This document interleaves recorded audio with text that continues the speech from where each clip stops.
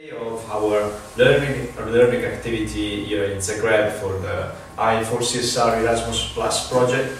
The topic of the day is eco-labels. So eco-labels are all sorts of signs, designs and symbols that are attached to products to signal their compliance to some environmental and social standards.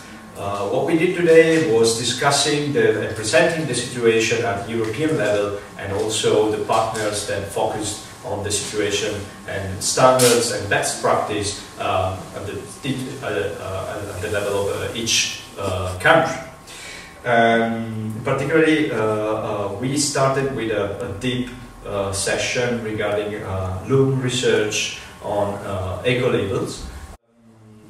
The big question that raises there is, are those eco-labels providing more information or are a source of confusion for the consumers? And our research showed that they're actually providing more information. So the trends that we see in Europe and in the different countries follow similar patterns. So we have overall an increase in the use of eco-labels, and also the presence of more stricter requirements. What is particularly important there is that eco-labels are also a way to protect the traditions of the countries. This is telling us the story of how the CSR is developing in the consumer market.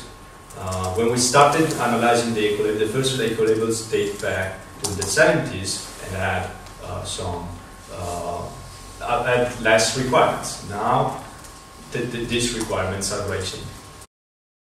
Today is the third day of this Zagreb learning activity. We are discussing employment of people with disabilities, comparing different practices of different European countries, and also putting this topic also into a broader frame of CSR and diversity, and why is it important for companies, for organizations to really grasp this term and work accordingly to set up policies of anti-discrimination, inclusion and so on. The fourth topic of the first learning activity was the legislation regarding the food donations in Croatia and the EU. So according to the statistics of the United Nations, EU throws away approximately 89 million tons of food per year. So on the EU level, the legislative that tackles this problem is of course the tax legislation, the Waste Framework Directive, General Food Law and the Food Hygiene Package. On the fifth day of this learning activity, we were talking about stimulating the processing of used material. Also we were talking about reusing, recycling and circular economy. EU action plan which regards to this circular economy of reusing and recycling all used materials.